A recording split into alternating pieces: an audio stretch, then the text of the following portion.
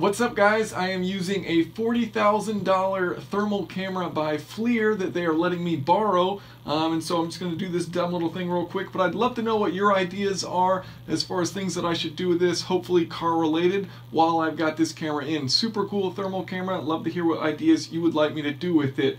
So I'm going to go ahead and lick my arm. Here you can see my arm licked. Don't know what that's going to look like.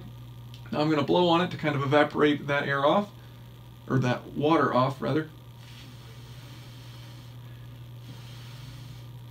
And we'll see if there's any difference in what that looks like. And here's some footage of my cat Bucket.